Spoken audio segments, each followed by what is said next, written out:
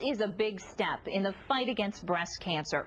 Imagine being able to skip chemotherapy. A genetic test is helping doctors predict which patients can do it.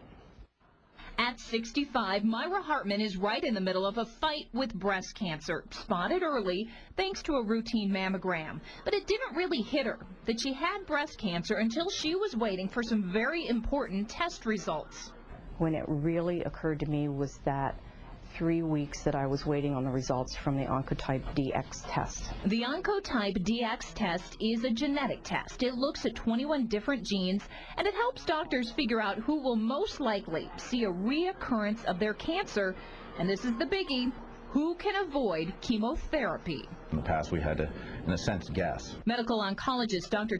Sweeney says it divides patients into 3 groups: high, intermediate, and low risk. The high-risk patients, we clearly direct toward chemotherapy, and the low-risk patients, we generally direct away from chemotherapy. Myra says on a scale of 0 to 100, she scored a 10. Low risk for reoccurrence. I scored 10. And of course, when I told that to my children, they said, well, Mom, we know you've always been a 10. So that helped with my decision not to do chemotherapy. Myra sat down with her doctor and they mapped out a plan of surgery and radiation. The test is designed for women with smaller tumors, so it's not for every breast cancer patient. But for Myra, it means skipping chemotherapy and those horrible side effects. I feel like I'm really blessed.